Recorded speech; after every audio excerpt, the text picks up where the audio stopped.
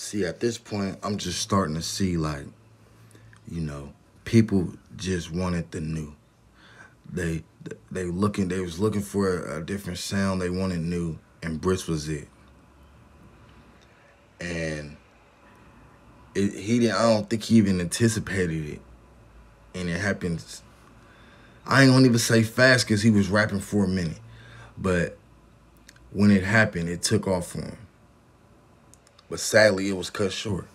But it's not nothing new that happens in Sacramento or other places, and it's not even surprising because he was a gang member, and that's what he portrayed himself to be, and that's what comes with this shit.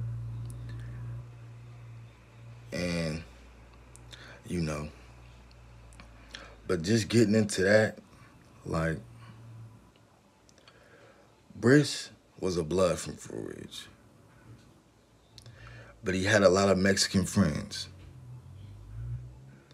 But in Sacramento, blacks and Nortes do not beef.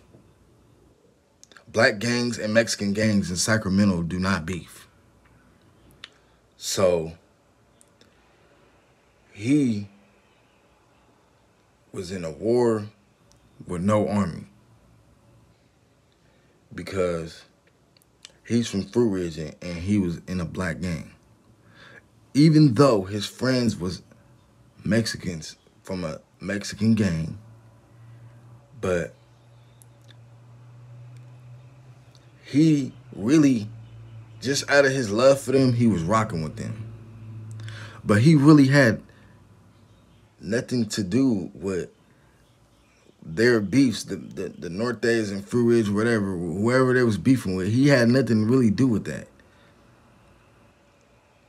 in reality, because you're a blood and you're in a blood gang. Because in jail and all that shit, Nortes be with Nortes, blacks be with blacks in prison and etc.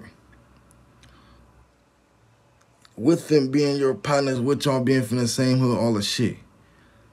And he knew that, because at a point in time, you fucked with Woodrow Park niggas, because that's what Fruit Ridge niggas do. That's niggas. Blacks.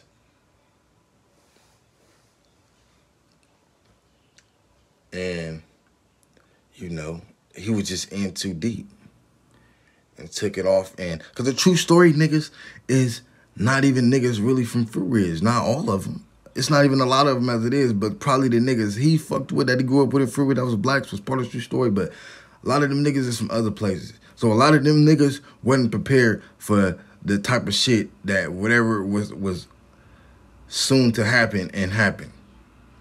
With them funking with other gangs and Mexicans and all that shit, it was just a big pot, a mixture of different niggas. And a lot of confusion and all that type of shit. So I don't even think niggas was even prepared for none of that shit. And all this shit really stemmed from rap beef and rap and all that type of shit.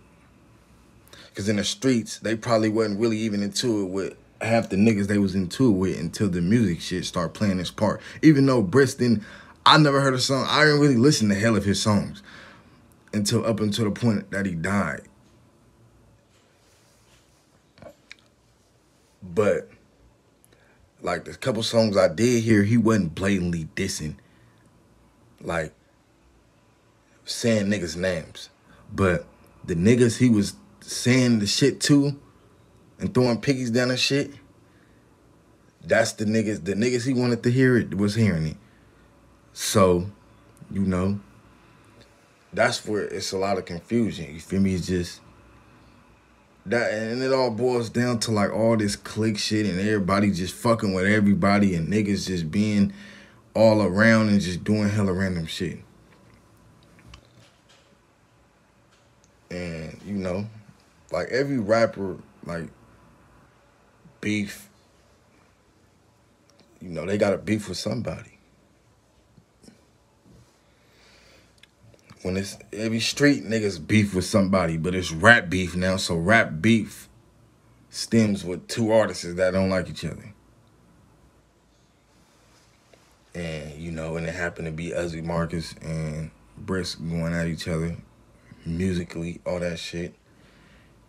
And, you know, sadly, Bris passed.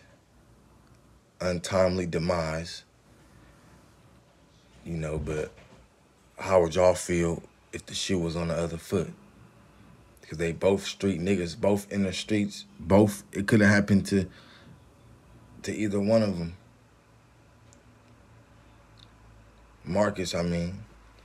But, you know, ultimately it was Bris. But I think it was just a lot of just back and forth rap beef and just all that shit. Because at the end of the day, you know, it's just fucked up.